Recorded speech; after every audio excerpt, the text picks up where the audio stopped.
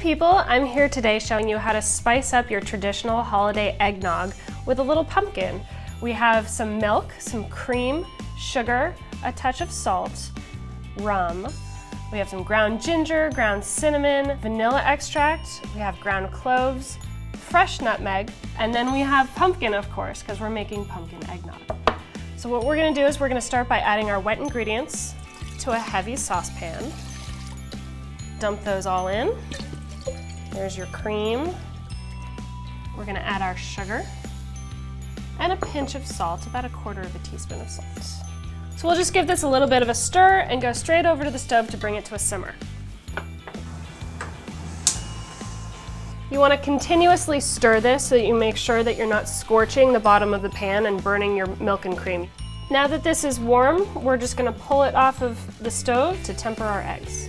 What we're doing by tempering the eggs is sort of getting them ready to cook. We're partially cooking them, but we're not completely cooking them, which is why we didn't want this to get super, super hot. We're going to ladle a little bit of this hot mixture in at once, and we're going to whisk it immediately. And we'll do that again until about half of this milk and cream mixture is in our eggs.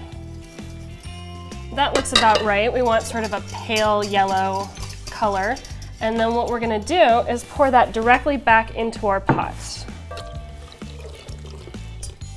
We're going to go straight back to the stove and bring this up to 160 degrees, which should just take about a second.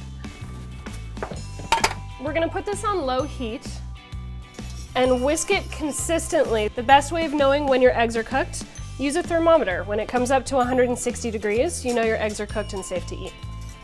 One last stir, we'll turn the stove off and we'll bring it back over.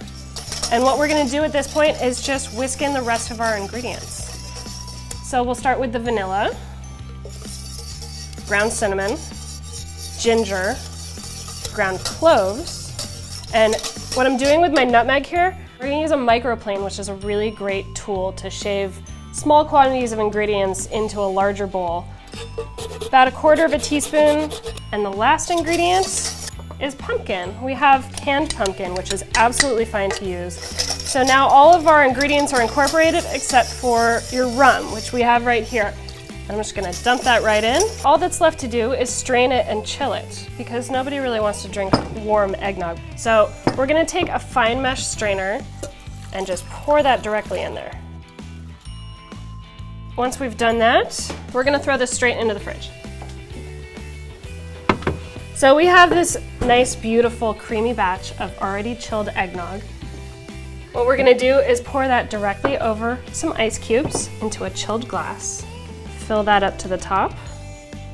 We have our cinnamon sticks that we're just going to garnish this with, and if you're feeling fancy, go back to that nutmeg and grate a little fresh nutmeg over the top. Cheers to liquid pumpkin pie in a glass.